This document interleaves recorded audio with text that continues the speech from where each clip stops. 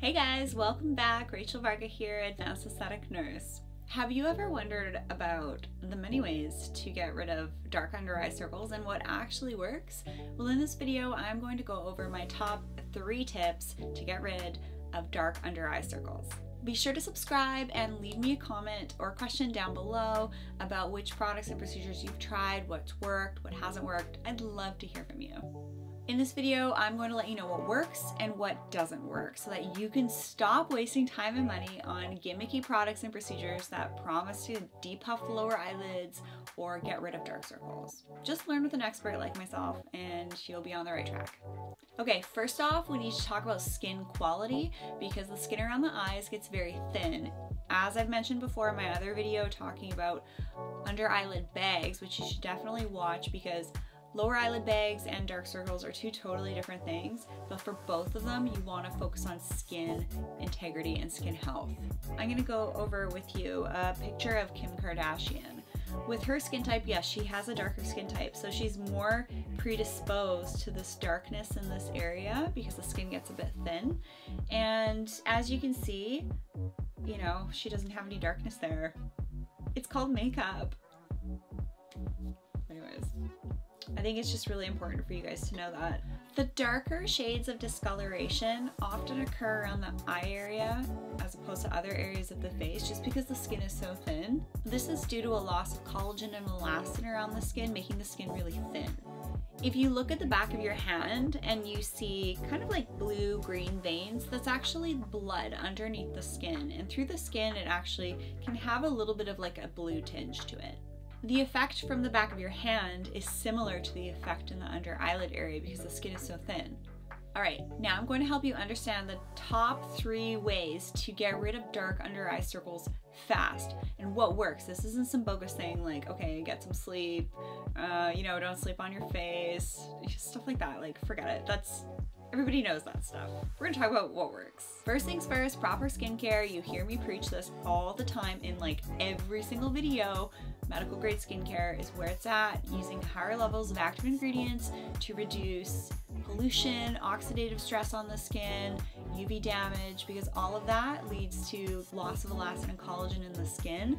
And when you use products that have higher levels of antioxidants like vitamin C, E, and hyaluronic acid in ways that the formulation actually works and those ingredients actually penetrate the skin, and then there's actually research to back up the claims on the back of the bottle, you see where I'm going with this. Be sure to check out my playlist, yes, a whole playlist on what you need to know about your skincare because there's so much to know. I'm not going to be able to spit it out in like a 3-minute video. What you do every day is so critical for your skin. So don't haphazardly, you know, wear sunscreen some days, wear sunscreens not some days, every freaking day. And by the way, your skincare is really important for feeding and nourishing the skin, but no eye cream is going to, you know, get rid of dark circles. It's just a claim that like pretty much every eye cream makes, but it's not going to do it. I will, however, say that my Lumiere eye cream has light reflecting properties in it. It's got like little tiny speckles that help to reflect the light, which is awesome. So we talked about skincare. Second, we're going to talk about injectables. Avoid injectables in the lower eyelid area like the plague. That was me speaking in all caps.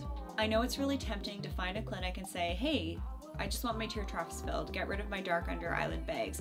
And sure, some places are going to do that, but you might end up with pretty bad side effects, so I'm going to give you my words of warning now. What fillers do in the lower eyelid bags or the tear trough is they add more space between where the blood flow is in the under eyelid structures and the skin itself. When there's more space, you will actually see less of the blue tone underneath the skin, or brown, or just darkness in general. But unfortunately, dermal fillers in the lower eyelid bags can cause some serious issues like blocking lymphatic drainage, blood flow, blindness, and even migration. Well, actually, I'd say blindness is the worst one. But the biggest issue I see is irregular structure or an irregular look causing weird shadows. And if you take a look at my other video where I talk about lower eyelid bags, I talk about a beautiful actress, and I just really think that she needs to have her fillers dissolved here because it just has this weird like lump, and you don't want that. You don't want lumps on your face. So avoiding tear trough and lower eyelid bags is a great way to avoid lumpy face syndrome. Not good. It's not a good look. These types of side effects are what you don't hear about when you see these really cool sped up videos on Instagram where, you know, poof, someone has like lower eyelid bag removal within like a minute on the sped up Instagram video, but they don't show you the side effects that can happen, and I see it far too often.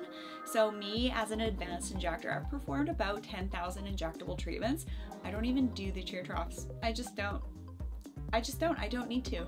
And if I can provide safer treatments for my clients, why wouldn't I want to give them the safest treatments possible and have them not look weird and have lumpy faces? The number one thing that I have clients come to me from other clinics asking me to fix is their lower eyelid tear trough fillers. And I fix that, and I fix a lot of duck lips. Don't get duck lips. It's not a good look. Why would you want to look like a duck? With people that have fillers in their lower eyelid, what happens is they can actually just wake up randomly months later. I saw a client 9 months later, she woke up and it looked like she had been stung in her lower eye bags by bees. They were so puffy, they were so blue, she had serious edema happening and it all needed to be dissolved. She couldn't even work for like 2 weeks. I have seen a number of times people come in the office like randomly they have swelling from tear trough fillers they had like 5-10 years ago. Seriously, that stuff sticks around. The fillers can break down a little bit faster in other areas of the face, like the perioral smile lines, things like that. But in here, there isn't actually a ton of movement, so it tends to like migrate and look a little bit weird. If you are absolutely desperate, however, and you do have a really deep tear trough, absolutely seek the advice of an oculoplastic surgeon. Hands down, that's the only person I would recommend anybody trust to put fillers into the tear trough area, because they take apart that skin all the time in the tissues and delicate eyelid area, and they understand the contours of the face. So what I don't like is when people get their cheeks done and then it's kind of the fillers put so high that it actually causes like a really weird what am I doing to my face? But yeah, it basically brings the cheek up so high that it makes the eyelids look quite a bit smaller. It makes the eyes look smaller because of that pressure. It can be a very odd look. So when it comes to injectables around the eyes, seek out an oculoplastic surgery office. All right, number 3, we're going to talk about laser treatments. I love laser treatments. I recommend you have them about 1 to 3 times a year, but there's so many different types of lasers. Based on your skin type, you might need something different than someone else might need. So I'm not really gonna make some blanket statements here of what technologies are the best, because things that I really like, next year that option might be different, right? So I have to keep up with what's latest and greatest in my industry, and this is really an area where I see a ton of gimmicky lasers say, oh, you know, it's gonna get rid of lower eyelid bags or dark circles, but it really doesn't, and if it does, it's very minimal. Lasers and products are where people waste a lot of money, and the products I'm talking about are kind of like those Spanx type products that basically help to kind of flatten the skin. It does create an immediate effect, but as soon as you get the face wet, that effect is gone. Lasers are really important for thickening up the skin, however, and that can be helpful for reducing darkness around the eyelid area, especially with people with darker skin types. And what I find with people with darker skin types is that they tend to get kind of like that brownish, reddish hue around the eyes. And when you just rejuvenate the skin and it becomes a little bit thicker, it tends to not display that really tired look. My advice for you is to get laser treatments by registered providers, not off Groupon, not at a spa, things like that. And if you really want to get a very detailed treatment around your eyes, then again, I'm going to recommend that you go to an oculoplastic surgery office where the staff are going to be a little bit better trained and more knowledgeable on getting those laser treatments right into the eyelid area. As you can tell, this is an area I'm really passionate on, and microneedling, in my opinion, you're just gonna get better treatments with better laser technologies out there. PRP, regenerative medicine, stem cells, growth factors, all that stuff. It's really new. So if I were to get those treatments myself, I'd maybe give it a couple of years until the protocols are more dialed in and there's more long-term research to suggest ways that those products can be applied and have them be effective. But at this stage in the game, it's all really new, so no, I don't recommend that you spend $3,000 on a microneedling and PRP treatment. Just don't. Bonus! This is my holy grail for getting rid of dark under eye circles, and guess what? It's like $30. Let's take a look at a picture of Mila Kunis together. As you can see in this picture here, you know, she doesn't really have any darkness. There's definitely some shadows here, so she could benefit from some neuromodulators all over. And then here you can see she's actually quite dark. She's again of a darker skin type. So, you know, this picture here, she's got some makeup on, and clearly this one here, she doesn't. And just an FYI, look how normal she looks in the one where she doesn't have makeup. These celebrities don't have magical celebrity genes. They're just like you and I, except they have these products and really good makeup and a whole team of people making them look good at their fingertips. So don't beat yourself up.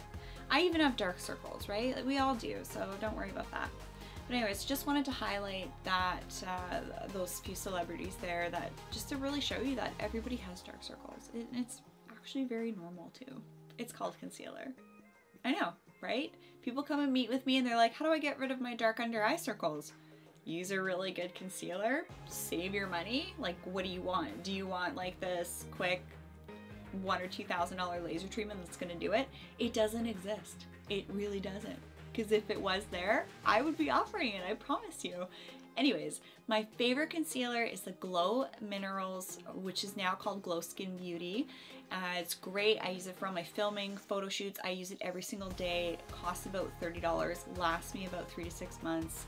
And it's great. It's awesome. You can sweat with it, you can swim with it, it stays put. It's mineral oil, talc free, paraben free, not tested on animals, and it's got some green tea extract and mineral sunscreens in it. So it's a really good one.